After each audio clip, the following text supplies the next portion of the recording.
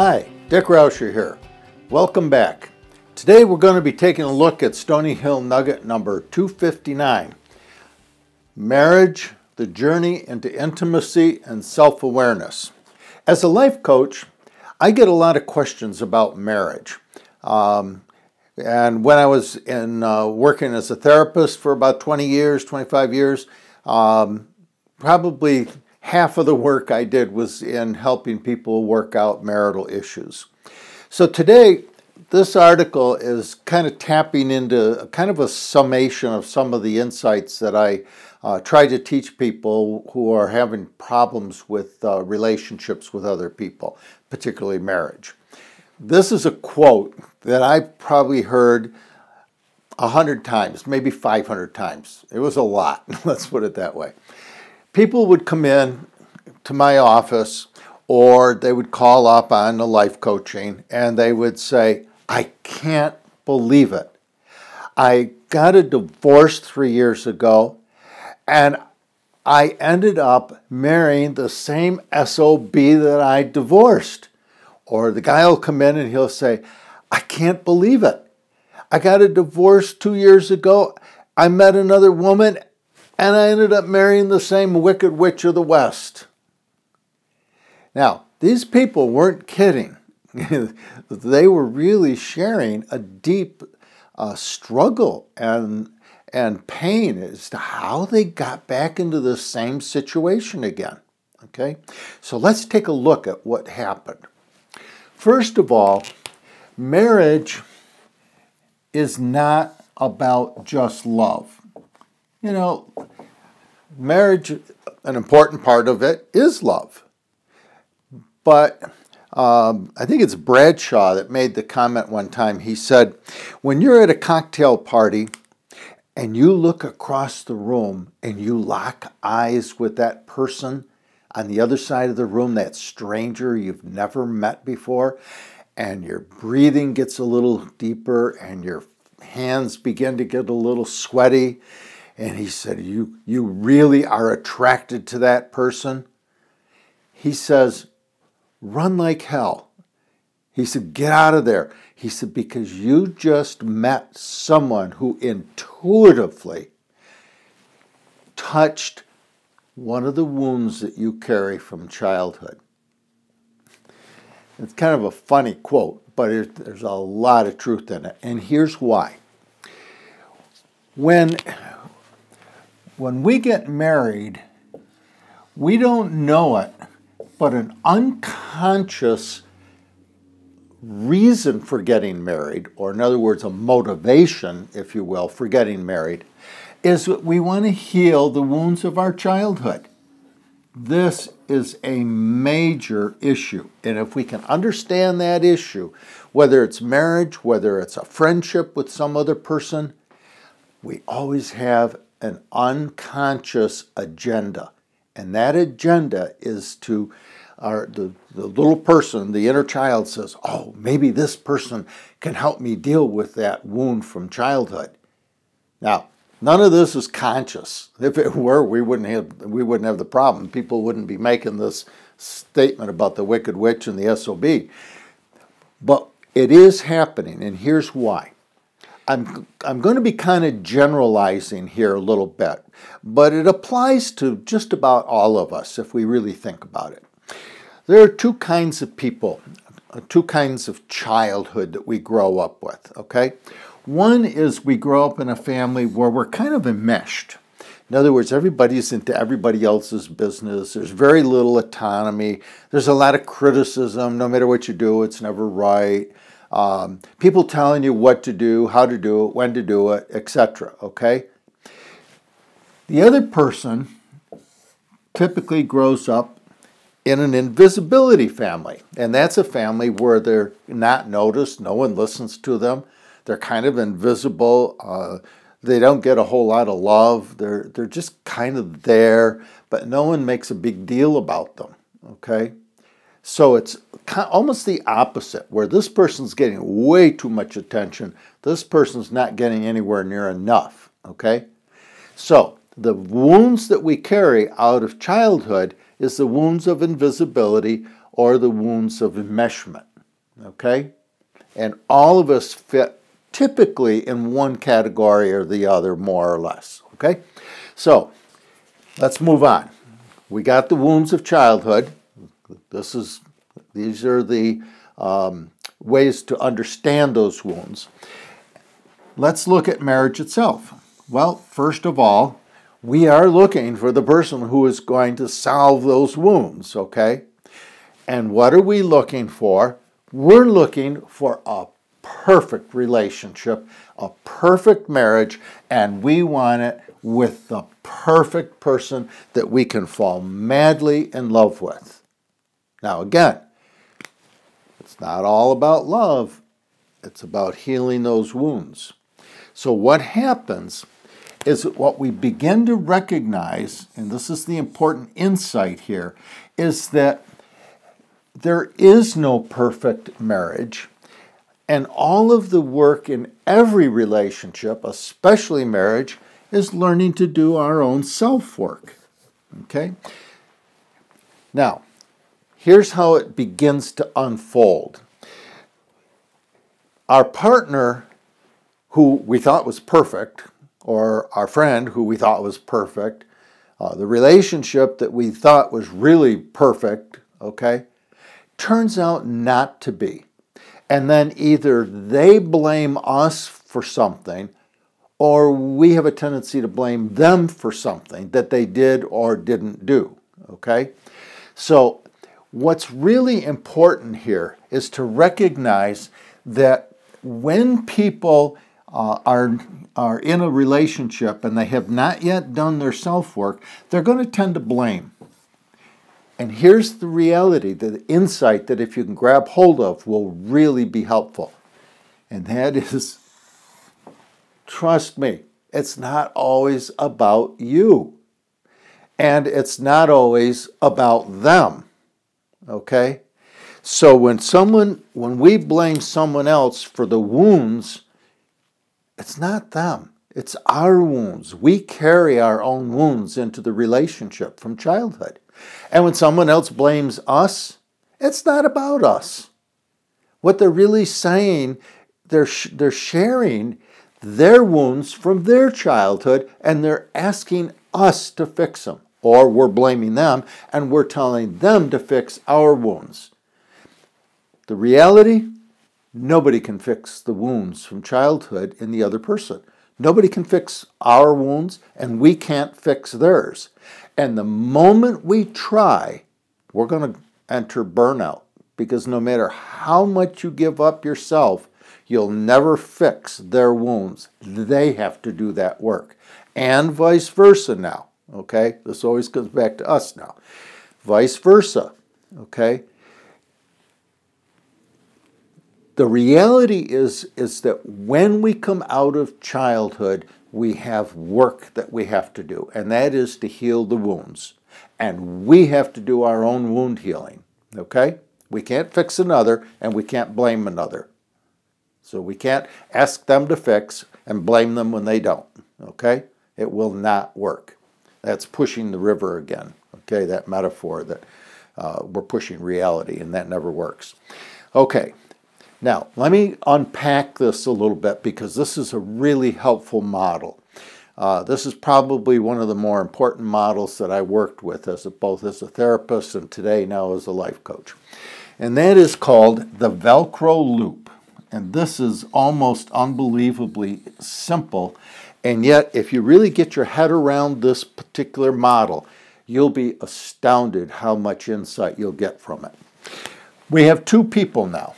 Okay, the first one, we're going to call them the distancer, and the other is the pursuer.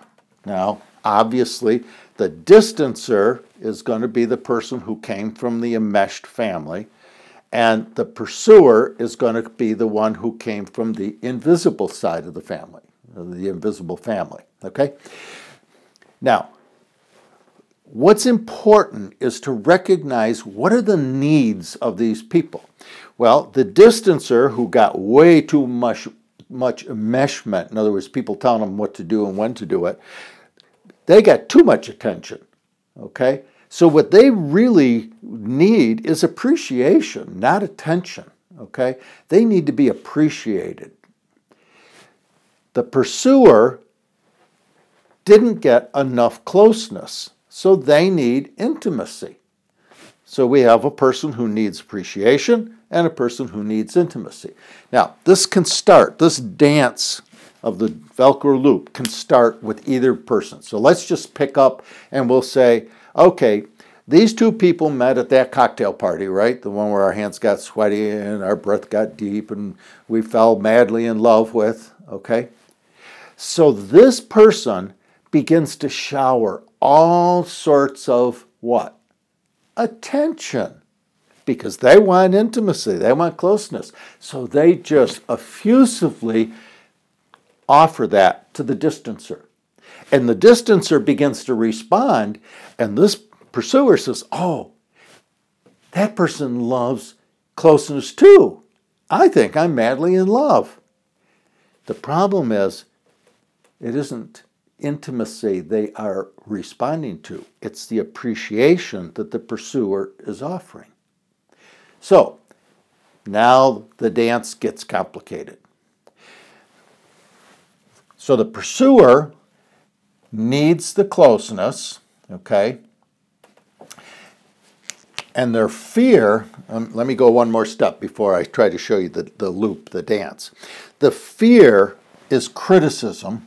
So the distancer fears being criticized or not appreciated, and the pursuer fears abandonment or lack of intimacy, right? So in a normal relationship, this madly in love stage, which lasts usually about 6 months, okay, in a marriage, can't be sustained because we're all human. Remember, there's no such thing as a perfect person. Eventually, both of us, whether we're pursuers or distancer, we're going to begin to push each other's buttons. Absolutely inevitable. You can't not have that happen, okay? So, the pursuer begins to recognize that the other person that they thought loved all closeness is moving away from them, and they get scared. In other words, they begin to fear abandonment, and how do they handle it? What's their defense? The pursuer will get a little bit angry. They'll get a little pushy, a little critical, a little bit aggressive. You're not paying enough attention to me. So when that happens, they put that energy up on the distancer, right? The distancer now, in this case, says, oh, whoa, I'm being criticized. The one thing I fear the most. I'm not being appreciated. So what is the defense of the distancer? Well, that's simple. They withdraw and they shut down, right? But when that energy goes up to the pursuer says, oh, I'm really being abandoned now, okay? They're going away from me. And this person is likely to get quite angry, quite aggressive, which, of course, comes up here and comes across as criticism. So this person defends by going even further away. Now, why is this called a Velcro loop? Because in a marriage, unlike just a friendship where you can just say adios to the other person, in a marriage, you're kind of stuck. You're inside this box. So the way to picture it is we take a box called marriage, okay? Just picture this as the lid. And we Velcro the pursuer down here, or the distancer, I mean, down here. And we Velcro the pursuer in here, okay? And they can't get away from each other without a divorce, okay? At least that's what they think. Now, we're going to take a look at that in a minute.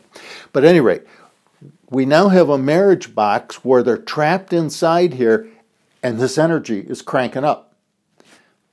The pursuer is feeling more and more abandoned, more and more critical.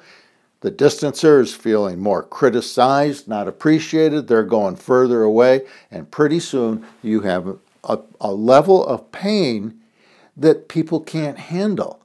The pursuer feels totally abandoned, and the distancer feels totally unappreciated, and the next thing you know, they're filing for a divorce. So, what's the solution? It's really simple. It's not just about love, it's about healing the wounds of childhood. The minute these two people can understand that, and that there's no such thing as a perfect marriage, no such thing as a perfect person, and that the wounds are always self-work. You cannot ask your partner to heal your wounds, and you can't heal theirs, okay? The minute you begin to recognize that it's really when your partner is getting all cranked up or going away, it's not always about you, it's about the dynamic that's going on in this Velcro loop. It's this dance, okay? And this dance continues to increase until we're willing to become self-aware. Now, how do we do that? And here's the summation of it. Okay, now this again works with any relationship. It works with friendships. It works with marriages. If you're in relationship with another human being, this dance is going on somehow, okay? And typically when we break up with another person, it's because we're blaming them because they hurt us. They didn't. They may have pushed some buttons, but they didn't do the hurting. The hurting, we brought that into the relationship from childhood. So, what do we want to do? Look inward. Marriage is an opportunity to do inner work, okay? To become self-aware, to become self-transformed, to take and rewrite the story of childhood, okay? That we were invisible or we were abandoned or whatever, okay? We all have a different story, but we all have a story, and it all comes from childhood. The minute we can begin to recognize that this is really what's happening, and this is why it's happening, okay? We're trying to heal the wounds from childhood. The minute we can recognize that and start to do our own work, and being in therapy can be helpful. Talking with good friends who are aware of this kind of stuff can be helpful. There's a lot of different ways, but it all is about self-awareness. What happens then is we can unhook from the pain of childhood or the pain of our past, okay? What an amazing opportunity if we understand what's going on in this dance, okay? It's a great opportunity to create happiness and love in our life, okay? True love, real love, not with a perfect person, but with another flawed human being. How do we do that? Real easy. It's not always about us, okay? And we have to listen as our partner or our friend, the other person in the relationship, does their own work. And the more we can listen without taking everything personal and recognizing that they're just working out their wounds from childhood, the minute that begins to happen, all of a sudden, this energy that started to get out of control, okay, inside this box called marriage or friendship, it begins to dissipate. So, the way I like to look at it, and to me, this is kind of the summation of this article, is that I always was impressed with old folks that would be walking down the street, okay, obviously old, and I won't say how old because I'm probably one of those people now, but holding hands with their partner. And what I understand today is that those two folks weren't perfect, and they didn't have the perfect relationship. They had to work it through, but they've come to the conclusion that this partner that they're with, that they're holding hands with, walking down the street as elderly folks, are choosing to be with that particular imperfect person, and that's the person they would most want to spend their life with. Okay? What a great way to think about a relationship or about marriage. It's not perfect. They've done their work. They've recognized that their partner is not perfect, but they really wouldn't want to be with anyone else. There's no other imperfect person in the world that they would rather be holding hands with. If this is helpful, feel free to pass it on to someone that you think might be able to use this information. And if you do, thanks for supporting the work we do here at Stony Hill. So have a great week. Remember, you're not perfect, your partner isn't perfect, and you both have to learn to do your own work. And if you do, what a gift you give each other and yourself.